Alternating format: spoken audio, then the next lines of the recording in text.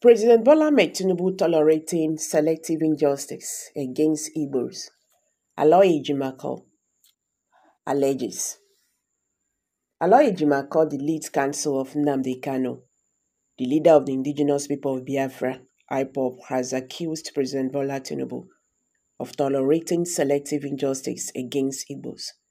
He claimed that Igbos suffered less of selective injustice under the past administration of the former president Olusegun Obasanjo and Goodluck Jonathan, but peaked in Muhammad Buhari's time.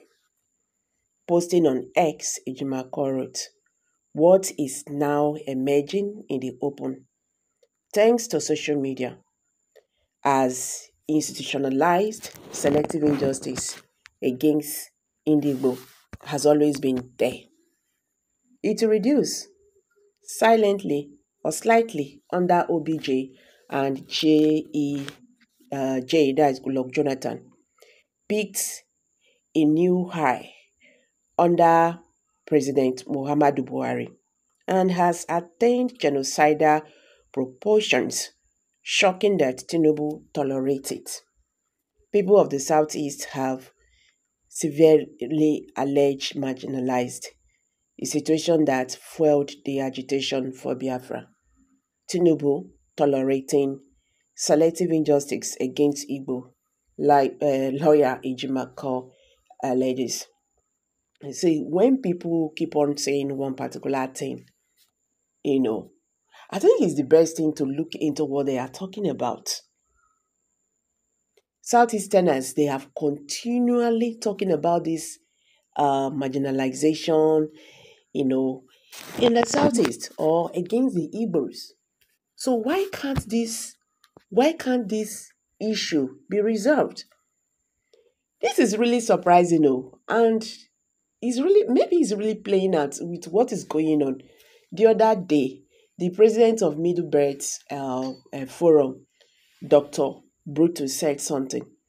He said the Northerners suddenly want to leave Nigeria. He said, but when their brothers, that is the Igbos, declared Biafra nation, the Northerners, they messed them up. So they fought them. Why did they say they want to leave Nigeria? Now suddenly they want to leave Nigeria. So he's not saying, and the Middle Belt will not be part of that too. The Middle Belt will still stay in Nigeria. He said because he doesn't want the situation whereby they are going to be referred as second-class citizen. Because since that Biafra war, that is how Nigeria see Igbo as second-class citizen. That thing touched me. So that means what these people are talking about is true. So they are being seen as second-class citizen. And when you watch what happened during presidential election, you will just hear people say, Peter B is a nice person. And Peter B becomes Nigerian president, things will change. But he cannot be president of Nigeria. Why? Because of his background. He's an Igbo man. That is just a crime. That is just the only crime you pushed out a good man.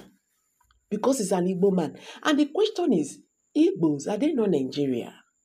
Okay, if they are being classified as second-class citizen, that means you not send them.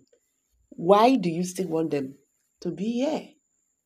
Why the marginalization? Why all these things? Now, Nigerians don't they still they talk. This woman went talk with she talk for Canada. Though what she said is really very condemnable. Nobody will just say what she talk there, okay, that is really very wrong. You understand? For her to make such a statement against your people, no matter how it is, if you're there abroad, you see Nigerian from the north, from the anywhere, una go behave like say una be the same family because you are coming from the same country. You understand? That statement is wrong. I'm going to somewhere. Now, immediately she made that statement, House of Representatives reacted. People, they react left, right, and center. Nigerian government reacted.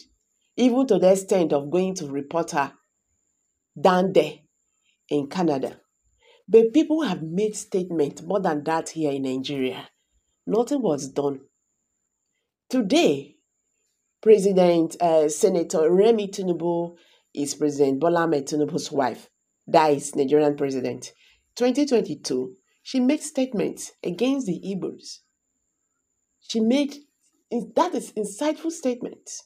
The Igbos will go drive the commot and take over their words. She makes those kind of statements.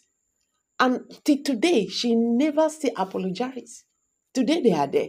After she made that statement, 2023, boom, because somebody has already led the way.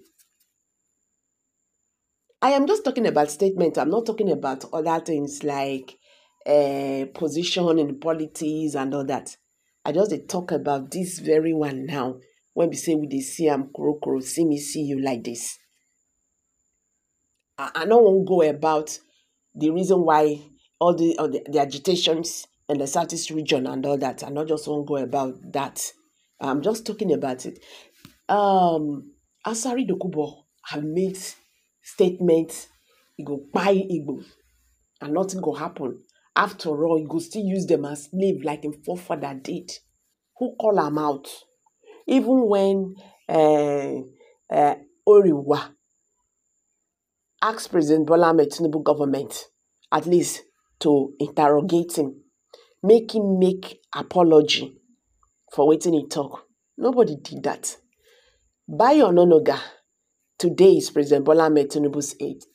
Even when he made statements like Igbos should leave, they should leave Lagos. He asked Igbos to leave Lagos. He said more than whatever. Even when they told him, what you said is wrong. Say what you talk, you were sorry. He said no, he stand by his words. Are we talking about Femi Fani-Kayode? MC Olomo? How many will I talk? What of this recent one that was, trying to push protest against Igbo must go in Lagos? They know the person will get the account. You picture they everywhere. What did the Nigerian government do? But when be saying the other way around, they act fast. I think that is why they are still saying they are being marginalized. What of Mazi Nnamdi Kanu? We have seen people who had the same charge, levied against them by the Nigerian government. The government have freed them. But Mazi Nnamdi Kanu is still there. Even when they say this thing they cause problem for their region, the government no one care. It's none of their business. So if they are saying this and that, maybe they have their reasons why they are saying all this. All these things should be looked into if we are saying we are one Nigeria. If not, so what is the need of preaching one Nigeria while we don't practice it? So guys, I did drop on for you. I will share your thoughts below the comment section. Don't forget to give us a thumbs up. Subscribe to this channel. Share this video, let it go viral. Thank you, and bye.